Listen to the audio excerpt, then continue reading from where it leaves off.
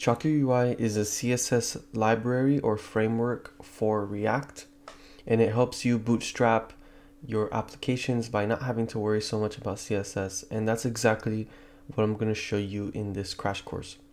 So I'm just starting off with an empty folder, and I'm going to take you and show you everything you need to know. So the first thing we're going to do is run create React app. And I'm just going to run it inside of this folder. Okay, now that we have that done, I'm just going to go over here to the ChakraUI website and click get started and click on create React app. And here they have the commands so you can copy. And honestly guys, no one expects you to remember this type of stuff, so they just have it here and you can just copy it. I'll have it in the description so you can do the same thing. Alright, so now let's just get started, and I'm just going to run yarn start to start up this application. And so now I'm going to go in these folders right here, and I'm going to delete all this stuff right here that we don't really need. Okay, so the first thing you want to do to actually start ChakraUI is you need to actually wrap your application in the Chakra provider component. So here we'll just go here and wrap our application in this component like that. And so now any child of this component will have access to all of the functionality that lives in ChakraUI. And that's pretty cool. You may have noticed I went in dark mode. That's because I've used ChakraUI before and they have a dark mode setting that you can do. So it's actually saved in my local storage. So I'll just delete that right now. And you see, it should be back in light mode. I'll show you how to do dark mode later. Don't worry about that. Okay, so let's get started in our app. So I'm just going to delete this class name right here. And actually going to delete all of this. So now we have an empty application, and I'm going to show you the first most important probably concept of ChakraUI, and that's the whole box component. So here we want to render a box, and a box is basically like their version of a div. And you might be thinking, well, why can't I just use a div then? Well, ChakraUI has a lot of props that they take in, which are very useful. So one would be something like height, and you could put here how much height, so we can put 100 pixels. Width, we can put 100 pixels.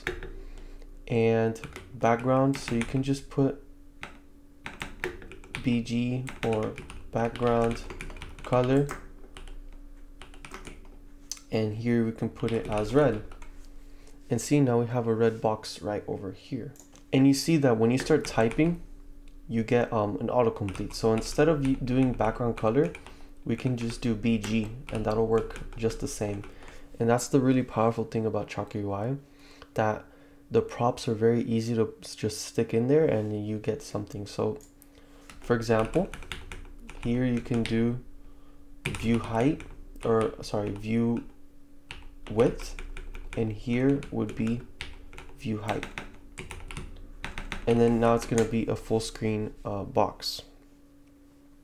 If you ever want to change something and it's not, or you don't know if it's one of the props or it's not showing up, you can always just pass in the SX prop, and it takes in an object, and this is like the manual way of styling the component. And then you can put any styles here, so you can put background color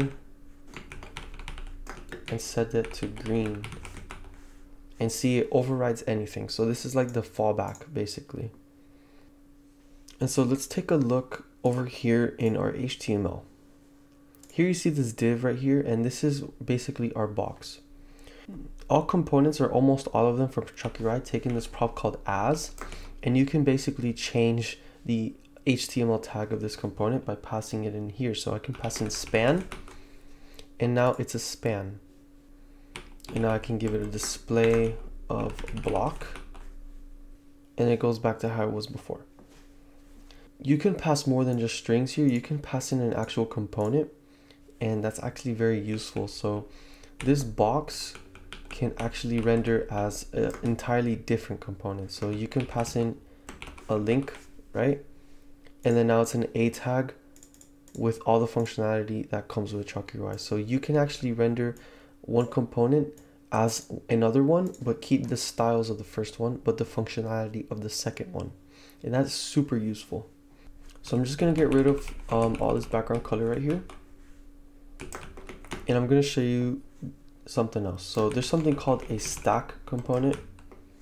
And this basically lets us stack elements vertically or horizontally. So all you gotta do here is pass a direction, and here we'll have a direction of column. And then here we'll have 2 boxes like that.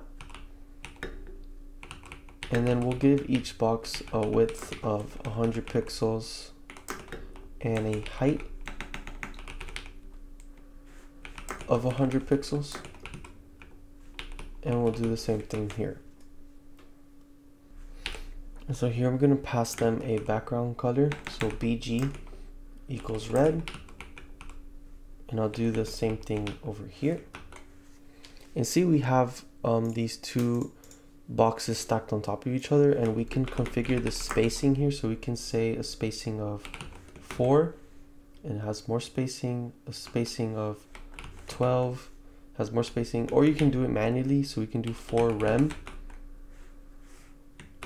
and it goes like that. But they have their own units that they believe are the best, so I suggest using those first. And that brings me to the next component, and that would be one called a V-stack. So you see here how we have a stack with direction of column. They have one that does that automatically called a V-stack, and I have to import that. It's basically the same thing, except it centers everything horizontally and it has it stacked vertically. So it's basically just like if you did a flex box and then you had it a flex direction column and then a line item center. So it centers it horizontally, but it's displaying it in a vertical line in a column. And when I do, there's another one called H-stack, and you might already know what that does. Basically the opposite. So centers it vertically, but it's not showing, so I have to make this a height of 100 view height so that you can see. So it centers it vertically and has it in a row. So here I'm gonna show you the next component is a text component, and here basically is you write your text. So hello world, there's your text, and then it takes in these props, one called font size. So you can say font size 2 rem.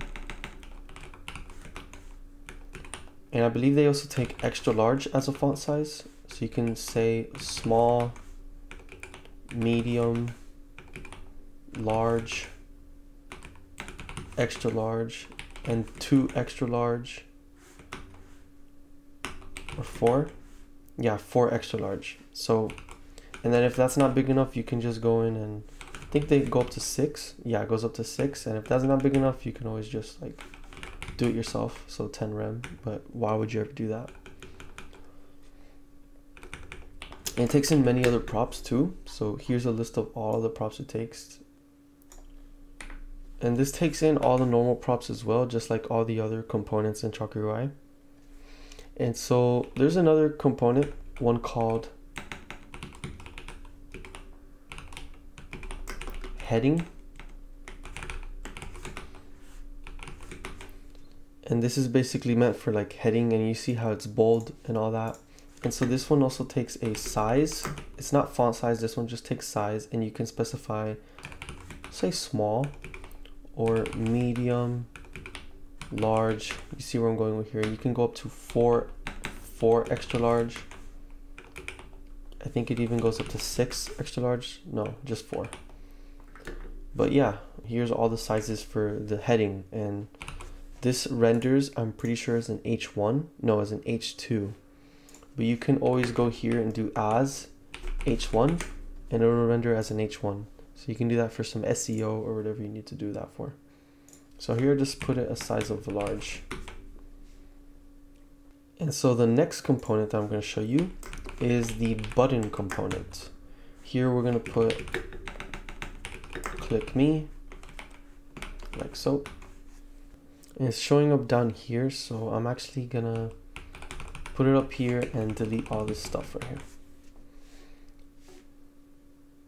And then in this H stack, to get it centered horizontally, all I have to do would be justify center, and then it centers horizontally because it's actually a flex direction row. So when you do justify center, it centers horizontally.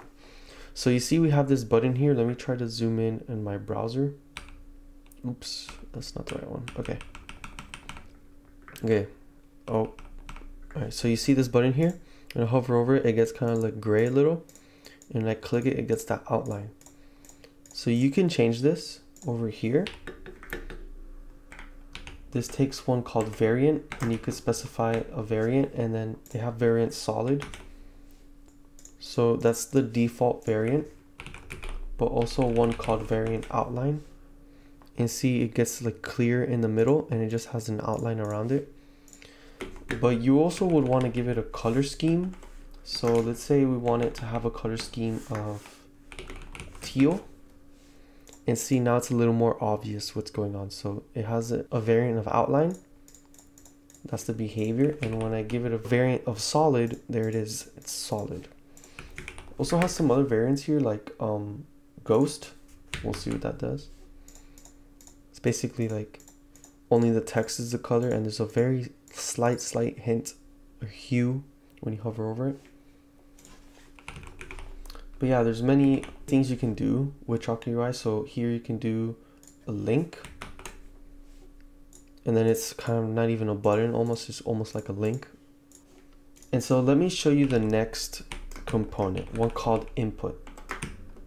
So this is, as you can guess, just like a text input that you can type into. And I'm actually gonna change this here to a VStack so that it can be here. And here we'll just go like that, and you can pass in any prop that you would normally. So placeholder can be enter username, right? Works just like any other input, but it has some default styles attached to it.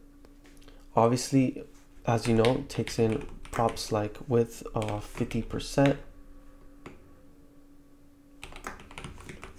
and then the width will be 50% of its container. And that brings me to the next thing I wanted to show you. So instead of manually putting widths, ChakraUI has this thing called container. So over here in this parent box, we can get rid of all these props and just render a container. And make sure I close that. So we can just render a container, and see it has the same exact behavior as the box did. But if you notice here, our input, I'll just make it a little more explicit. It has a width of 100%, but it has like a little gap on the edges. And when I make the window bigger, it gets to a point where the input doesn't even get bigger anymore. And that's the whole functionality of the container. So, and just to make the functionality a little more obvious, I'm gonna actually put a box in here, and I'm gonna give it a width of 100%, a height of 100 pixels, and a background of red, just to make things a little more obvious. So you see this box right here? So this box, its width is 100% of its container. So that means that our container finishes when this box is cut off on the sides. And when we inspect our HTML, we see here we have a container and it has a max width of 60 characters. So we can go here and change the max width to small, and it gets even smaller. We can change it to medium and large, and that's really useful when you want to do custom layouts. So this can be extra large, and see, it gets to a point where it stops growing, and then obviously it shrinks with the window. So container is very useful. I use it a lot when I'm doing my projects. So all of this might be a little bit harsh on the eyes, or maybe hard to see. Personally, I like dark mode, so I'm going to show you how to do dark mode. So all I gotta do is go here and search for color mode. They called it color mode. And then it shows you everything you need to do. So the first thing we gotta do is make a file called theme.js. Here we just import extend theme. Then we make a theme object. And then we do export default extend theme and pass in our theme, just like that. And so here in our theme, we'll have a config object. And then here it'll say initial color mode is set to, we'll put system, and then use system color mode is set to true. And then over here in our app or in our index.js, we have to import our theme. So import theme from theme.js, and then we go here and pass it in as a prop, and then we do theme.config. No, just like that. So theme, we pass in our theme. So we just pass in our theme, and we have to put the theme file in our source directory. Okay. And yes, we'll update the imports. And so now we have a dark theme, because over here I specified use color mode of system, and my computer's color mode is set to dark.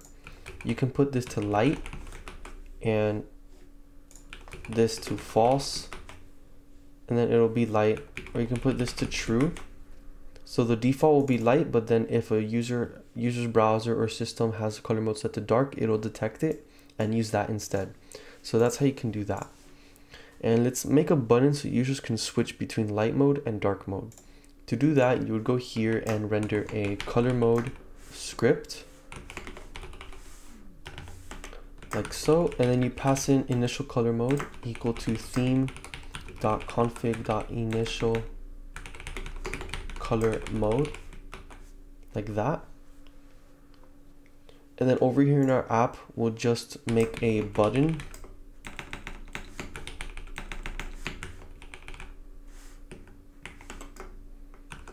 that says color, and then the on click.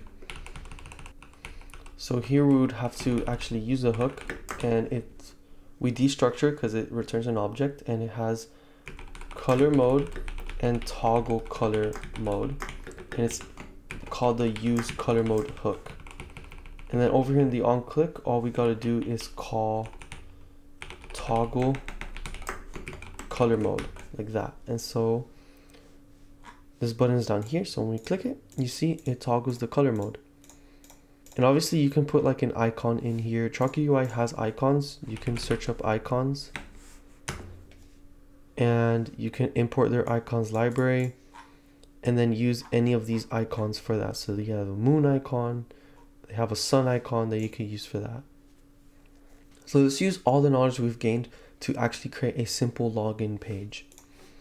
So I'm gonna delete all of this, and I'm gonna show you how quickly you can make a simple UI using ChakraUI. So this I'm gonna set to medium as a container. And I'm actually going to render a heading in here, says log in. And this is going to have a text align of center. So to actually get this centered in the middle of the page, I'm just going to render a VStack. And I'm going to call here align equals center. And then I'm going to make my whole login page a child of that. And then the VStack will be height is 100%, or view height. I can do justify. Alright, so yeah, justify center. So yeah, I can just do 100%, and the container I can make sure to give it a height of 100 view height, like that. And then here I can just have an input like so, and then import that, and then here I have the placeholder of enter username, and then this one will have enter password, and then type of password, and then I have to remember to spell placeholder right, or else it's not going to work. And here we can put dots like that. let's say I want this to be, these inputs to be a little bit smaller, or actually I think my browser is like zoomed in all the way, so I think that's why it's so big. And let's say these things are a little too close to each other. I can go in the VStack and pass in the spacing, give a spacing of 3 or spacing of 6. There we go. I think 4 is fine. And then down here we want a button, and then submit, and then color scheme will be blue, and then the variant will be outline, like that. And so we can customize this even more by doing a width on this button of 100%, like that. And yeah, that's pretty much it. And so then we can add a little button up here that says anything, a question mark or an icon, and then give it a position of absolute, and give it an inset of 0, 0, auto, auto, and that'll just stick it in the top right. Then we can give it a margin, which M of 4 or 2, and then we can import the color mode hook, so to toggle the color mode.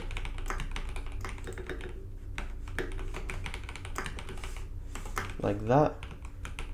And then over here we can do onClick is equal to toggle color mode. And there we go. We have this user interface pretty fast. That was like, what, 2-3 minutes? And we have this login page right here. I introduced all of these different props, and that's really the beauty of ChakraUI. They pretty much have any prop that you would need. So instead of pause, like POS, they have position.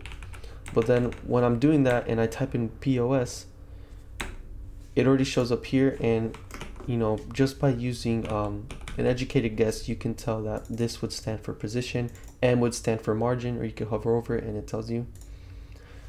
And if you don't know, or if you're not sure, you can go to their website over here at chakra-ui.com and just search up. So I can search up the button component, and here it shows me some examples on how to use it, right? With some more complicated examples with loading screens, everything. Here it shows me, and then when you scroll all the way down, it shows you all the props that it takes. And when we scroll down, it takes a size, which I don't think I showed you. It takes color scheme, I showed you that. But it doesn't mention margin anywhere here. If you look closely here, it says it composes the box component, so you can pass all its props. That means you can pass all the props from the box component to this component. So you would search up box, like that, and scroll all the way down. And then here you see a bunch of examples using all these props. Of course, if a prop that you want doesn't show up here, just start typing it and it'll probably show up. So I can put padding right, and it shows up right there. Or you can do PR, which is the same thing, right? And then here it will have some padding on the right. And these documentations are really good. Like here, a center component. It has basically anything you need to get started with your application. And let's say you want to make a modal. You can search up modal right here. Modal dialog. It shows you everything you need to know to make a modal with examples. This stuff is really, really good. And you can literally just copy all of this. Like, copy all of this into here. Obviously, you would need to import all of this.